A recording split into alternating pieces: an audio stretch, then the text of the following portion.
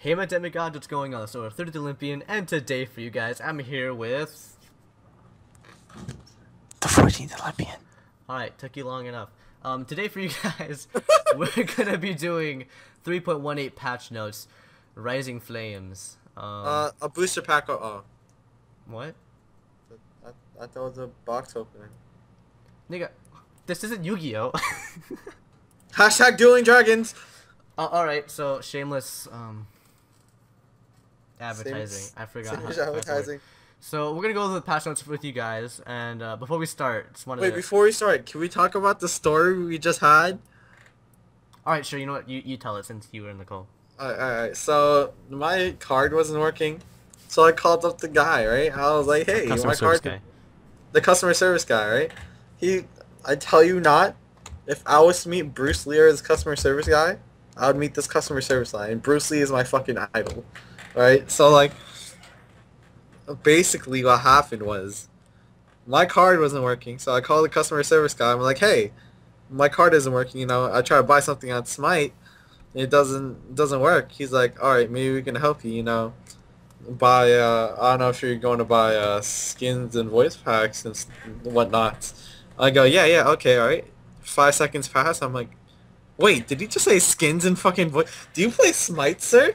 He goes, yeah, and me and no, it's so fucking hype. It wasn't funny. We got he was so hyped for the guy. And he was just laughing his ass off, bro. Yo, shout out to the customer service guy. Give him a raise. I want a raise. If his bosses are watching, they gotta give him a raise. He was the most lit guy ever. Bro, he's some guy I would take fucking clubbing. Just He's cause. the guy I would take to bed. Alright. Back to the patch notes. Alright, so before we begin, quick shout out to these new skins. Usually we don't go over skins, but this Naja skin, pretty hot looking, not gonna lie. Basically takes away all the controversy by him being a girl. That's the big thing I have to say about that. Monster Trainer Erlang Shen, way to rip off Pokemon, but I still want it because. Wait. Can we play what Fire Lord Najah says? Sure. How triggered are you right now? How triggered are you right now? I'm not sure if it's gonna come up on the recording. If it doesn't, I apologize, but hopefully it does, because honestly, that's like the greatest thing I've ever seen in my entire life. And then Clockwork Knight, Erlang Alkwang, who cares about that? God cards, achievements, choose a crowd, Naja, whatever. Oh, okay. So item changes. Alright, you start. Alright, so the first item change is Hydras. So now it has an additional thing to its passive. It increases MP5 by 2.5% per 10% of your missing maximum mana, and it increases from 30 to 40, which means you're welcome, Loki mains. Shout out to Professor Loki, because this is your item now. There's no reason not to buy Hydra's Lament. Yeah, this is gonna be a big change. Yeah. Who else uses like Hydras?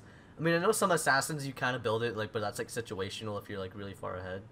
Like Loki, you build it on, and you build it on. I'm pretty sure it's Loki.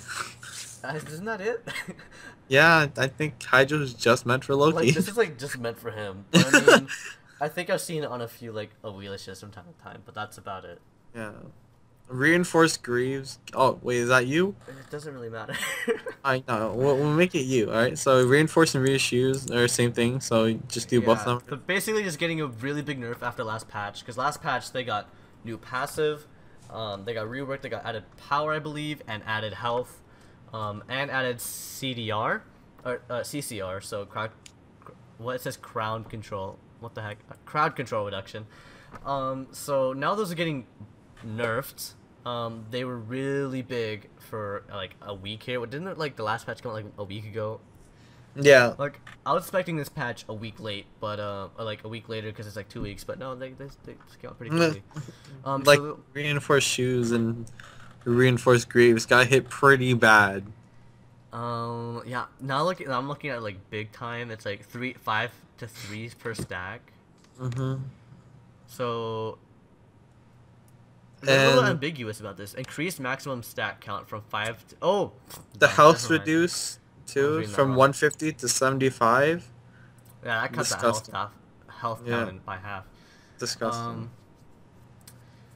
I'm gonna interested to see. It's probably still gonna be pretty viable.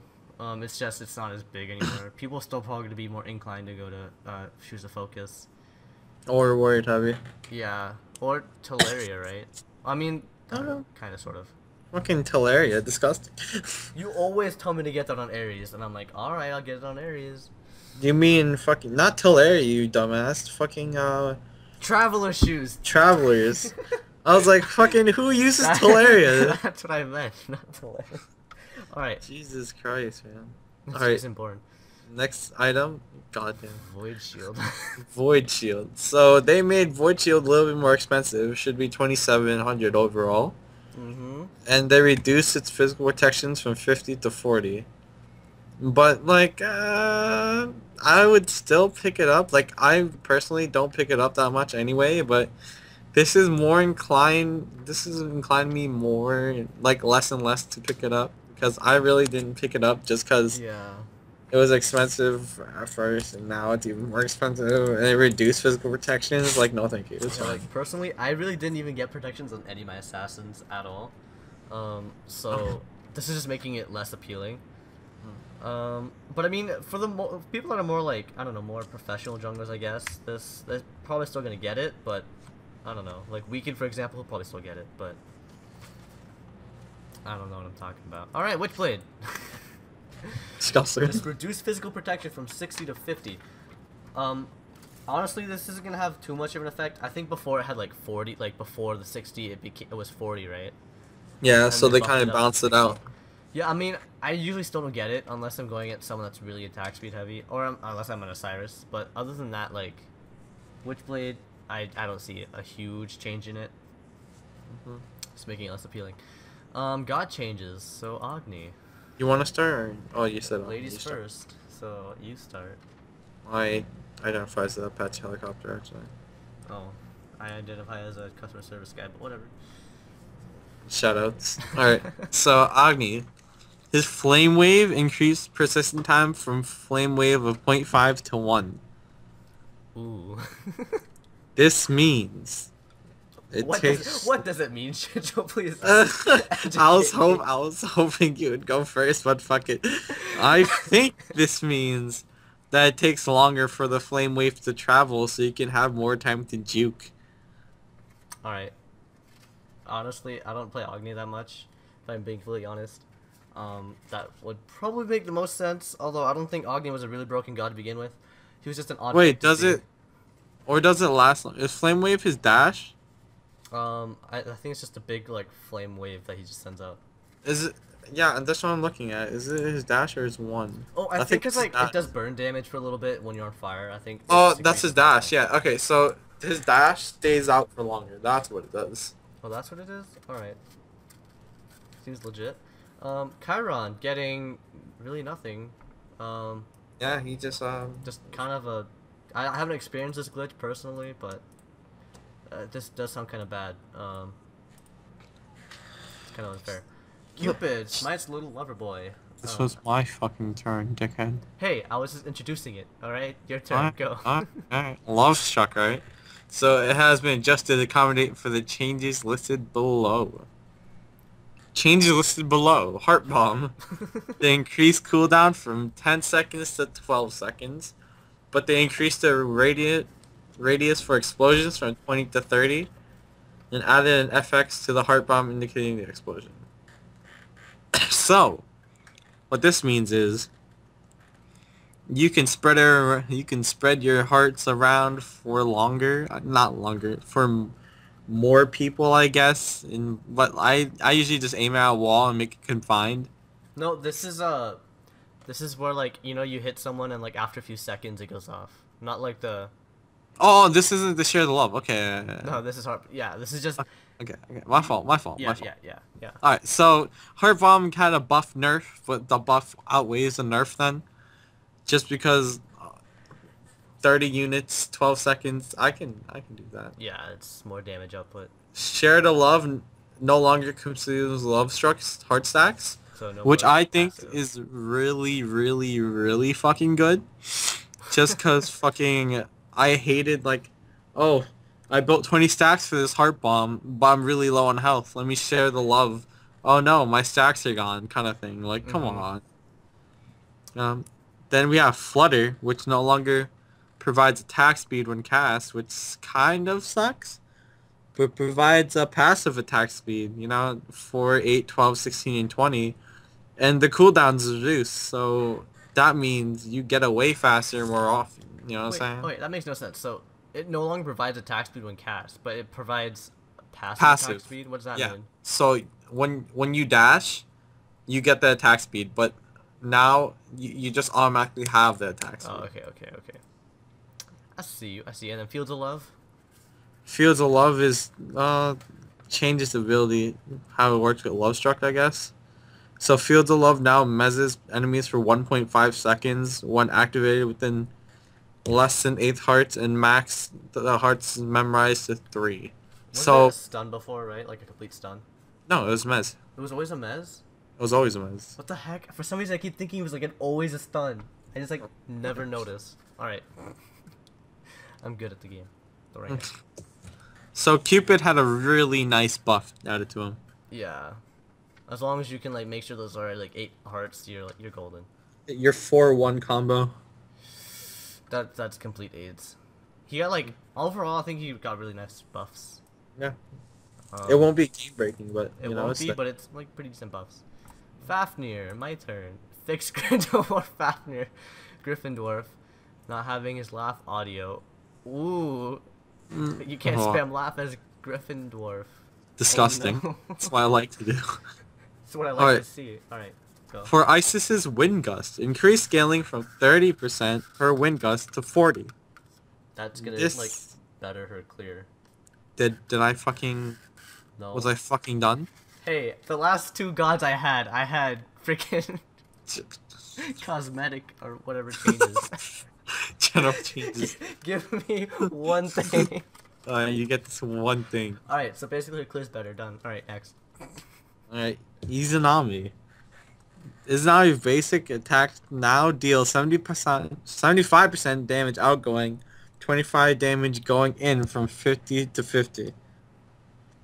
Base attack speed increased from 0.85 to 0.95. And the fadeaway, now Izanami, unlike before, is now invisible to minions when she begins channeling fadeaway. This means that her getaway is now better than it used to be. We have a new Loki in the making. A new Ao Kuang, actually. A new everything. I really liked these changes on her, actually. The fadeaway before, I was watching it. She got a really good buff, too. Yeah, that attack speed buff is really nice, too. And her base attack buff, instead of 50-50, it's 75-25. It's really good. Yeah. Damage going out and then... I don't think it's to be game breaking. It's probably more along the lines of Cupid, how it's it needed to be changed, Yeah. Except with Izanami, I think she really needed those changes. Ooh, yay, Nemesis. Alright, she's getting a... What? A nerf? Alright, cool. Disgust. So her Divine Judgment, which is her ult. Why does she need a nerf? I don't know. Don't ask me. Fucking we're bronze characters. We're bronze players. We don't know anything. Shh, I'm silver 5 actually. Just kidding. So this was really needed. Overall, she was kind of getting pretty broken. Not necessarily broken, but she was just wrecking if she happened to catch you off guard, especially if you were a tank. She just Divine Judgment, and you're dead. You're dead. There's no getting around that. The Shaw. Windfire Wheels updated the presentation of the critical circles. Why do we need to know all these cosmetic or general I mean, okay, in terms of Izanami, yes, we need to know that. But for Fafnir, why do we need to know if his laugh was working or not? To be honest. Alright, so Raijin getting a little bit of a nerf. His reduced scaling on Thunder Crash and reduced damage on Raiju. Personally, I don't think it's enough. It doesn't...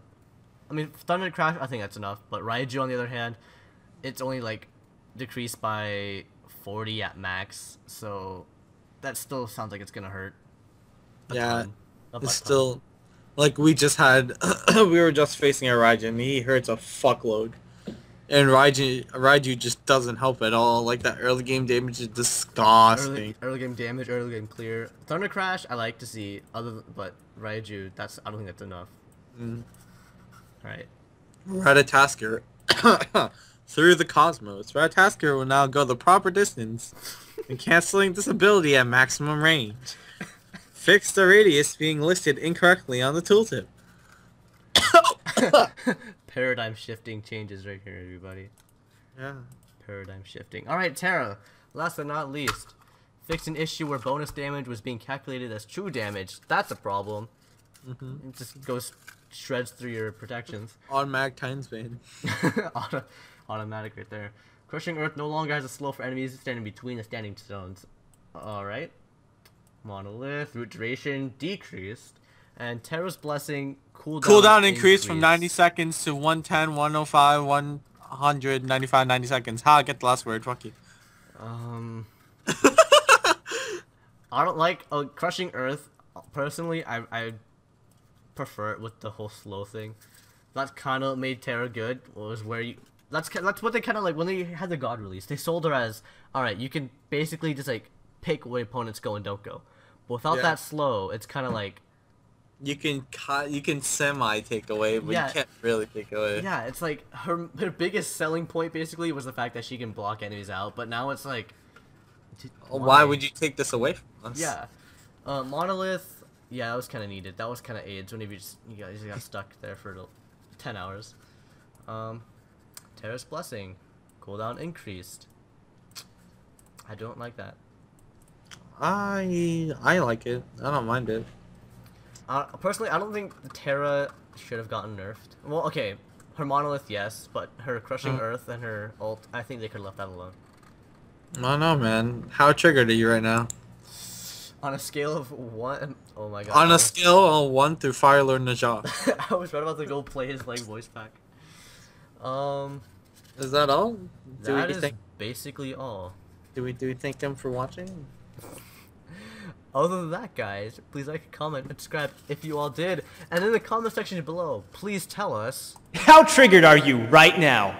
Alright, just in case you didn't know, I just played the Naja thing. Anyways, hope you all enjoyed, and other than that, we will see you all next time. Peace. Devices!